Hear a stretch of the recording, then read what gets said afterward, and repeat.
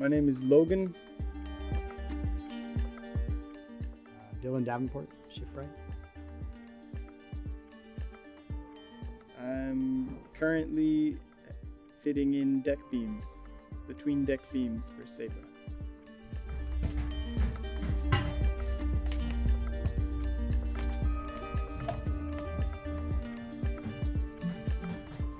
There's 24 deck beams altogether.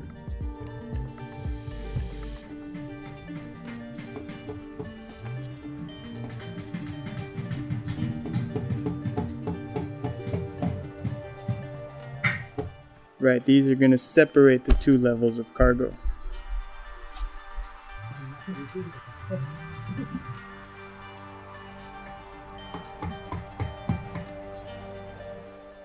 We're working with some huge timbers, typically 8 by 8 inches, with the exception of the hatch beams or the bulkhead beams, which are 8 by 10 inches.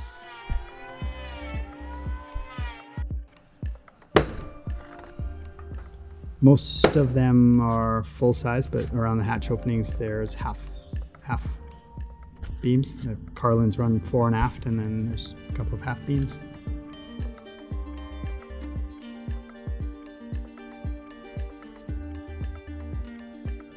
There's 2 hatches in the boat, and the cargo sits through the hatch and spread out between both bulkheads. So basically these are going to hold up the tween deck, which is going to be the second level of cargo.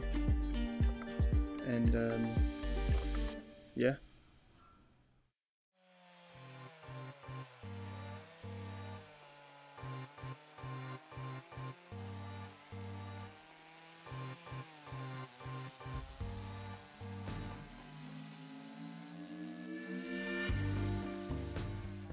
My name is Ben, and I'm from Canada. I am here helping and learning to shipwright, and hopefully rigging one day.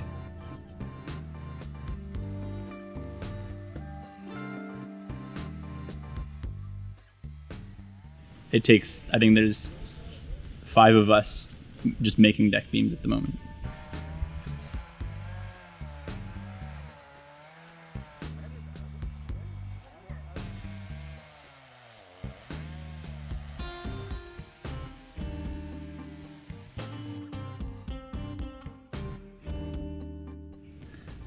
So it starts with the plan, figuring out what pieces we need, then figuring out the lengths and dimensions, or figuring out which piece of wood, because they come to us in slabs, will work for which one. Cutting them out, compensating for the spring in the wood, and then resurfacing one face as a reference face, laying out the exact marks, cutting to the line, and then planing square to whatever angle is necessary with whatever length, adding scarfs if necessary, and Dutchman wherever there is sap or defects in the wood.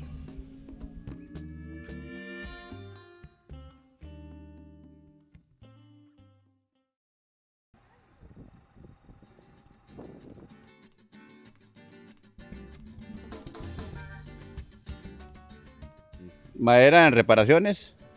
El proceso es, digamos, sacar la parte donde que no está buena, como la parte que no es corazón, o sea, madera blanca. Y ahí se busca la otra parte de buena madera, que sea bien compacta la madera, de la misma madera, ¿verdad? Claro. Y se agrega a la parte que vamos a reparar.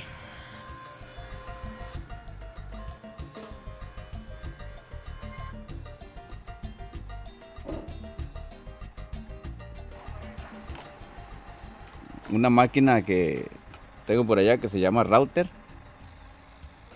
y se le pone, bueno, la trabajo así, el router, usamos una guía con el router, y se le pone, bueno, la trabajo así, el router, usamos una guía con el router para que las líneas queden bien.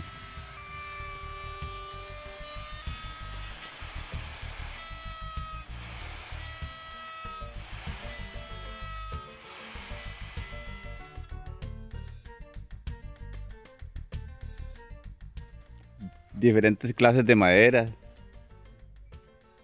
Hay maderas suaves, hay maderas muy duras. Sí.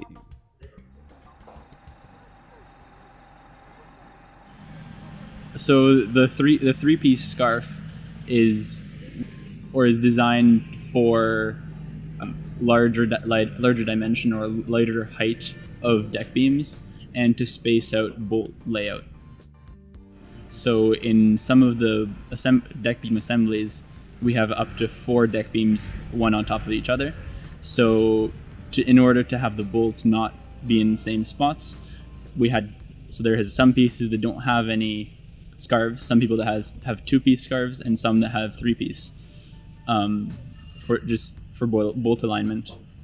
And it's still super strong. We're adding coaxes in between, so the alignment is great. Well, at the moment, I'm doing all the layout, and that's super fun because it's precise and just figuring out what piece goes where, what piece is going to make what. And then also, I really enjoyed the fine work of doing the scarves. Especially this last one, we added a key in the middle, so it was super tight, and I'm really proud of what I did.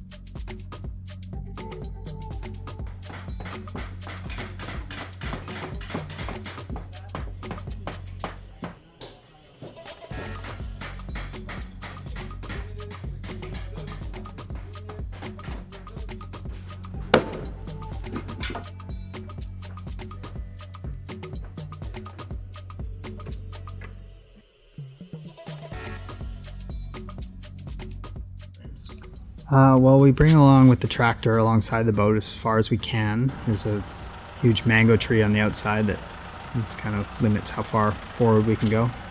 And then we raise it up to a level that matches roughly the height of the keelson in here. And then with the block and tackle mounted on the opposite side, well, one on either side of the ship, we haul it in. Usually just takes 2 guys, a bit of readjusting the lines and things, but maybe 3. All right, well, don't worry, gonna do much now. You're scared. You're easily frightened. It's a cute way to be.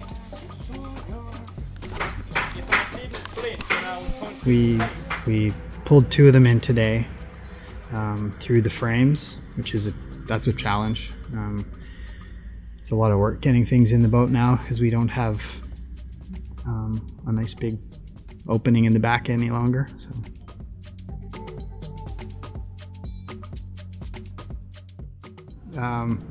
Just the size of the timbers in here, there's a lot of material in here. And moving these big pieces around, the cords and ropes get snagged on everything, and that's probably the biggest logistic challenge anyway.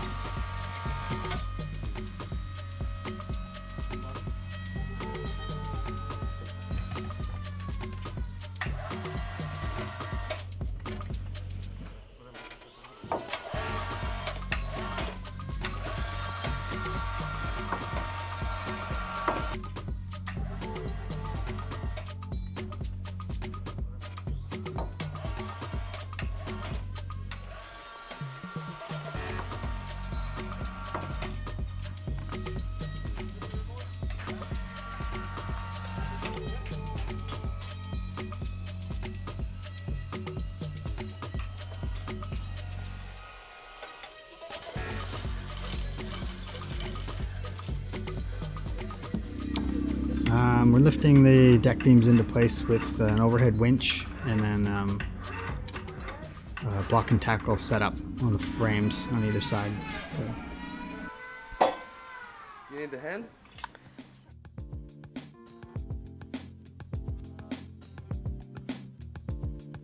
And these are resting on the deck clamps and shelves.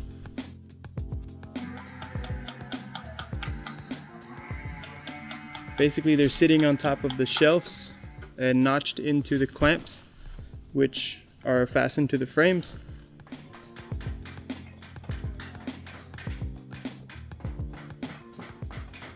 About 10 inches wide of material to sit on each side. Super sturdy.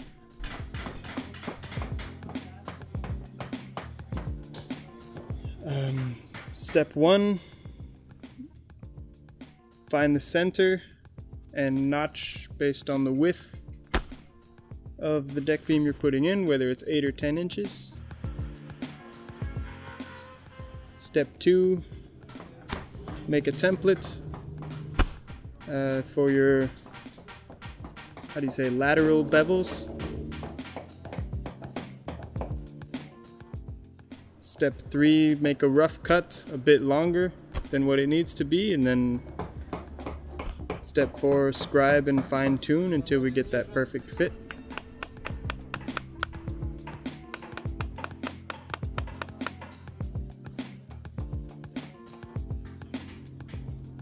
Yeah, basically we're getting them all leveled first. Once we have them all dialed in, once G is finally how we like it, we're gonna go back and make sure they're all perfectly matching each other. They should be really close already, but just to get the last bits out of it.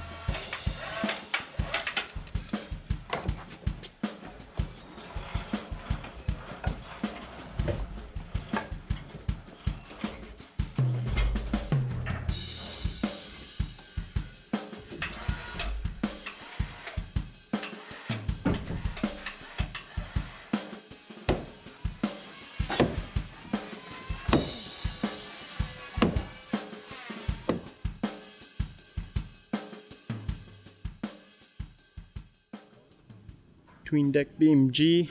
It's a super important beam. It's the first hatch opening for the tween deck. So basically it's where the cargo on the forward side is going to start to come in. And yeah, where it has access to the lowest level.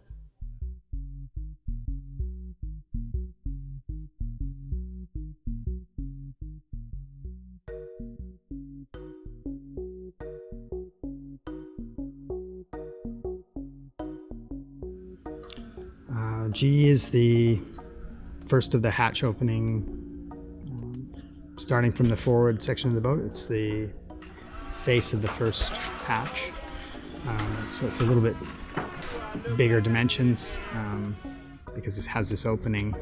It has to be a little stronger than the ones behind it or forward of it that are simply holding up the cargo, the floor for the tween deck.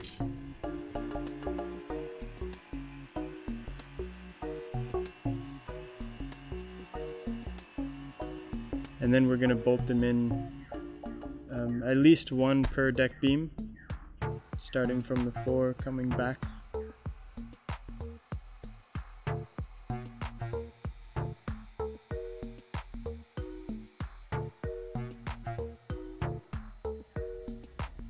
And then we have that section done. These bolts are going through the tops into the clamp.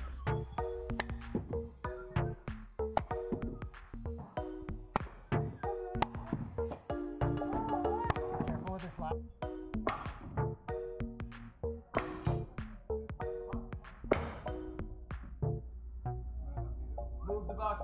Move the box. Up to move the box.